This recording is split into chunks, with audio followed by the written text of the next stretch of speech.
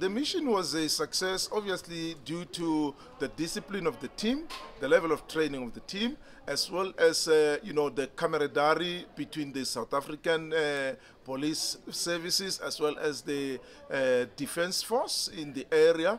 Everybody came together to ensure that, all activities are coordinated in a way that has good outcomes for the mission. So, it was very well. And as well as the reception in KZN, the community, was very welcoming. And, they ensured that we are well taken care of. And it was quite a successful mission.